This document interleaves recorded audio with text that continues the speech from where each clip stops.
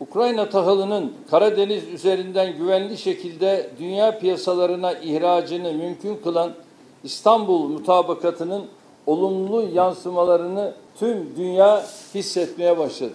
Toplam 25 gemi, yaklaşık 625 bin ton Ukrayna tahılını dünya pazarlarına ulaştırıyoruz. Bugünkü temaslarımızda mevcut mekanizmanın faaliyetlerinin artırılarak sürdürülmesi için atılabilecek adımlar üzerinde durduk. Üçlü görüşmemizde ayrıca diplomatik sürecin canlandırılması için uluslararası toplumun daha fazla sorumluluk üstlenmesi gerektiğine özellikle işaret ettik. Şahsen savaşın en nihayetinde müzakere masasında sonuçlanacağına olan inancımı muhafaza ediyorum.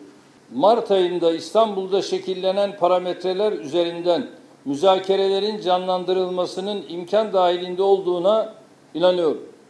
Bu hedefe yönelik olarak her türlü desteği vermeye, tekrar kolaylaştırıcı veya arabulucu rolünü oynamaya hazırız.